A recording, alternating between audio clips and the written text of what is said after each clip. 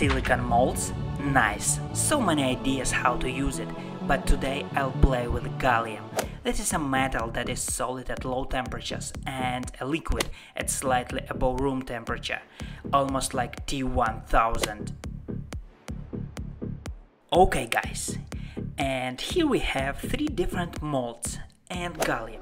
That's all we need. Let's have fun. First, I'll melt some gallium in warm water. Just look how fast it becomes a liquid. Gallium is a really cool thing to play with, believe me. And when it melted, I'm gonna use a syringe.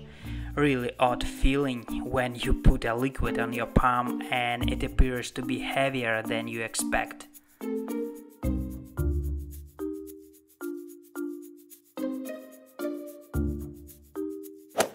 So, why a spoon mold? Because the truth is, there is no spoon.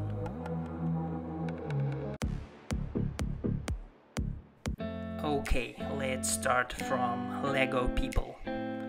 Carefully.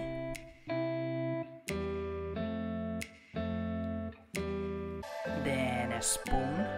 Oh, it is easy. And the rest 4 Lego cubes.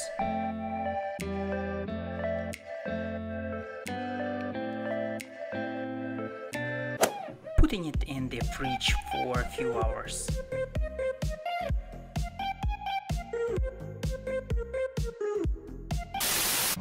So let's check what we've got. It looks like there is no need to fill a molds completely, because now our Lego people are a little chubby. The heaviest Lego cubes I ever seen.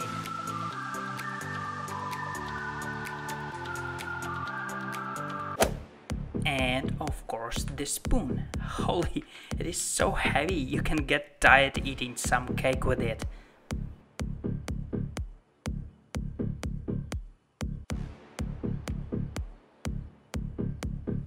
But it is okay for holding Lego people.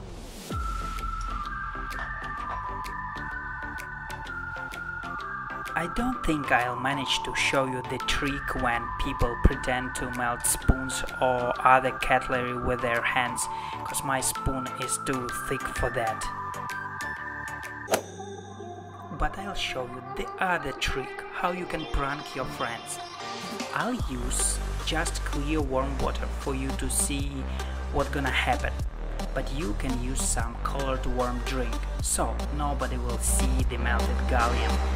And it's gonna look like there is acid in a cup.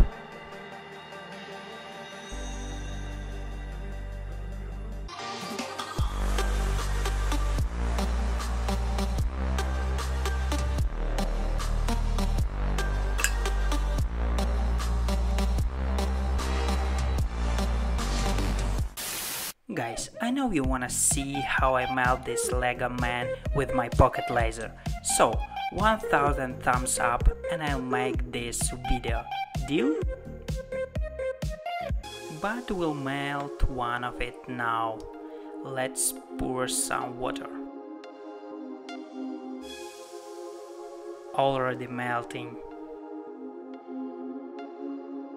We'll add more water. Melts like a snowman in the spring. And that's it for today. Don't forget to like this video and make sure you subscribe to my channel. Leave your comments below and take care.